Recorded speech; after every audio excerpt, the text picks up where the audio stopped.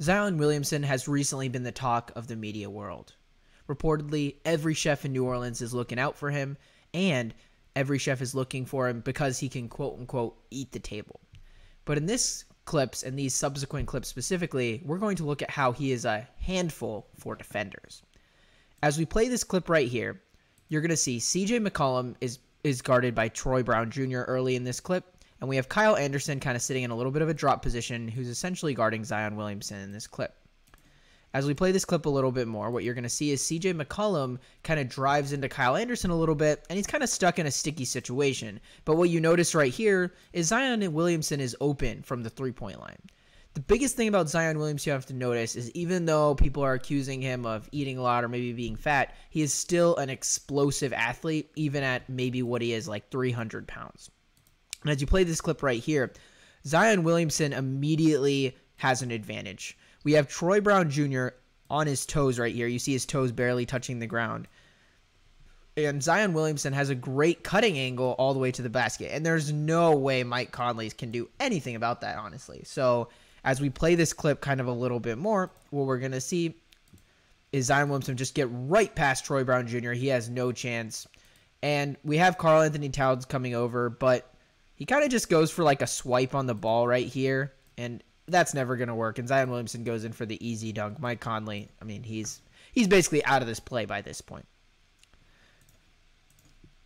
Now let's play the next clip right here. This clip specifically is going to feature Zion Williamson in the pick and roll and show exactly what he can do when a play is kind of set up for him.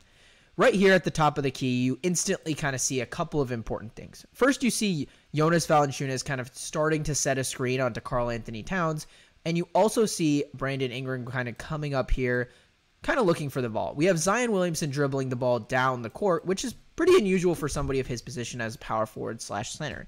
But this kind of makes the action available to happen because Karl-Anthony Towns is on Zion early in this clip, and that forces him to kind of get back into the paint. You see how much space is kind of here, and I guess that kind of shows you just how poor Zion's three-point shooting is, but he makes up for that with his ability to finish around the rim and be an elite scorer. So first off, he kind of passes it to Brandon Ingram. It seems like he had two options on this play. He could either have gone around the screen by Jonas Valanciunas or utilize maybe the quote-unquote better player, and he passes the ball to Brandon Ingram. Now right here, Cat is already on the back foot, so he knows, hey, I might have to get around this screen, but I mean, I'm not going to go over this screen. This path of resistance makes no sense because Zion Williamson can't shoot the three, and instead, I should probably go under. But what Cat's probably thinking about is, hey, do I switch with Jaden McDaniels? What do I do here? And what you're going to see is that as he kind of is thinking about this decision, he kind of second guesses himself. He shuffles his feet a little bit, but he ends up saying, okay, I'll stay with my man. Jaden McDaniels has really no chance. But this late slide, even just a second late slide, you see there's kind of a lot of space here, and there's really nobody to kind of take up that empty space because Zion's such a massive force. There's no way this guy can kind of get into the driving lane and guard him. So he really is a step too late here. And Cat obviously doesn't have the explosiveness that Zion Williamson has. But what you see here is that Cat actually guesses right. In this place, I think he was clearly guessing. He had to guess, is he going to drive around me left or around me right? And he picked right because he was trying to get around him to the left side. And so now Karl-Anthony Towns is right in front of him. We see Rudy Gobert in kind of a drop position to help. And it seems like right now we have a 7-footer. We have another basically 7-footer in Karl-Anthony Towns right at the rim. And Rudy Gobert may be Defensive Player of the Year. This play looks like it stopped. And for most bigs in the NBA, they wouldn't even think about, taking a shot here or doing anything here. What we're going to see Zion do is he looks like he's going to try to split the defenders. And Rudy Gobert and Karl-Anthony Towns, it seems like they can't really believe it. So Karl-Anthony Towns starts to go for the ball, and it seems like Rudy Gobert starts to kind of back up a little bit, expecting, okay, if he does get around, I'll try and maybe help out Cat. But it seems really weird to them, I think, that he's kind of bull rushing right into him. But that's what makes Zion different. And Rudy Gobert, I think, had kind of the right idea here. He was like, okay, I'm going to back up in case he kind of spins around and kind of makes Cat get on the back foot. And that's exactly what happens here. Rudy Gobert is going to kind of try and get him at the basket. Zion Williamson kind of does this cool spin move where he spins around and kind of goes the other way, which basically gets him in front of Cat, and there's really nobody to guard him there. Rudy Gobert is going to try to contest him up top, but I mean, it's Zion Williamson right here. He really has no chance. He's on the other side of the rim essentially by then, and it's really just an easy layup for Zion Williamson, and really showcases his ability to utilize the dribble handoff from Brandon Ingram and how he finishes in the paint, even with probably the best lineup to guard him in Minnesota that has 2 elite bigs on their roster. In this clip, we have Naz Reid guarding Zion Williamson and Jose Alvarado guarded by Nickeil Alexander-Walker. And in this clip specifically, we're going to focus on the importance and the evolution of Zion Williamson as a player and how he's gotten a lot better in the pick and roll and the threat he really creates. As you see, Jose Alvarado and Zion Williamson are running this very early in the shot clock. There's still 20 seconds essentially left.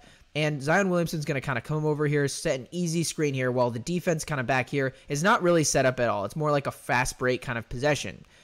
It seems like Nickeil Alexander-Walker is pretty focused on Jose Alvarado as he's kind of staring him with a death stare right in the eye. But as we kind of see the clip right here, we're going to see this type of screen Zion sets. So he kind of sets like a little touch screen, essentially wanting Nickeil Alexander-Walker to feel him, but essentially to try to force the switch, to force Naz Reid to kind of come up, contest Jose Alvarado, and so that he kind of has this easy space right here. And I think that's kind of what he was looking for the space behind the basket and for an easy lob over the defender by Jose Alvarado.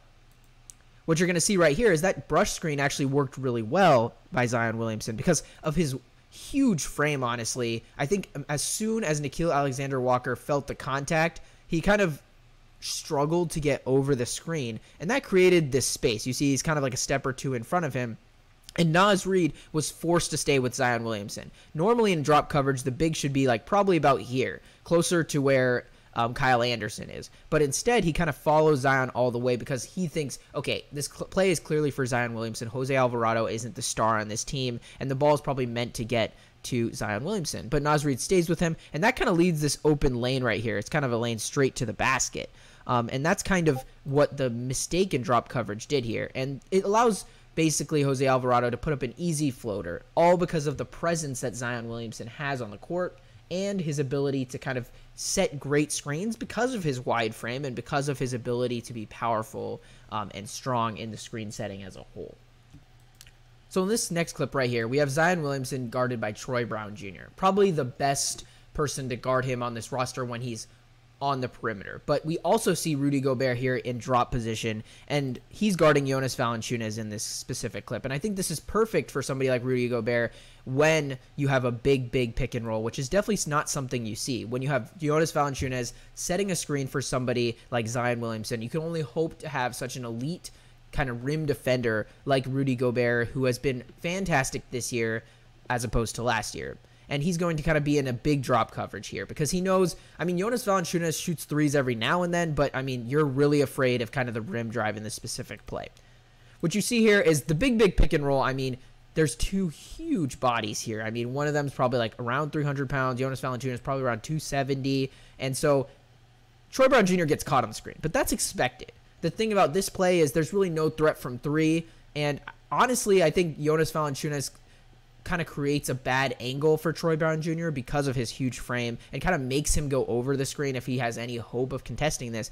And this leaves Zion Williamson a step in front. Now, with normal bigs, you'd expect that space to be easily made up after kind of Rudy Gobert threatening to kind of stop this action. But Zion Williamson, I mean, he's an explosive guy. Even if he's reportedly been eating a lot and is fat and things of that nature, I mean, he's still explosive. And what you see here is he continues to keep the advantage. And now Rudy Gobert, he's stuck between a rock, Zion Williamson, and a really hard place in Jonas Valanciunas. And both of them are rushing towards the rim on either side of him. And so he has to kind of pick a direction. Usually direction is to kind of stop the ball. After all, that's kind of the star in this case in Zion Williamson. But Rudy Gobert kind of tries to split the difference here. He tries to guard both angles. And this leaves him in a kind of a terrible position. Troy Brown Jr. right now, he's pretty much out of the play. He's not able to kind of contest Zion whatsoever. Rudy Gobert tries to recover and tries to meet him, it seems like, up top. He's trying to kind of dissuade the shot, but Zion Williamson's super explosive. For most maybe smaller guards, this would be a great position for Rudy Gobert to be in. But for a large man like Zion Williamson, he just has so much strength and power, and he's going to give him a little body bump, and you're just not going to be able to really contest his ball outside. Although Rudy Gobert, I mean, one of the best defenders at the rim this year, is able to do a great job. I mean, if you think about it, if this was Steph Curry, Dame Lillard, any smaller player, he probably gets this block. I mean, look how close it is right here to him, like, pulling it off the backboard. But instead, it's going to end up with, obviously, a made basket right here. And to emphasize in this video, I mean, Zion Williamson really has been really good this season, I think, for the Pelicans. A lot of people have been talking about his weight, but I think it's also important to stress how we only worry about his weight just because of how dominant he can be on the basketball court and how dominant he could be even more so if he was able to get his weight, his diet under control and be a more consistent player, because that's what we're looking for from him for the Pelicans. Because, I mean, Zion Williamson was supposed to be the face of the league. If you guys liked our film review content, please like, subscribe, and we just reached 100 subscribers. We're really happy about that benchmark, but we're on to 500, so hopefully you guys can join us on that journey.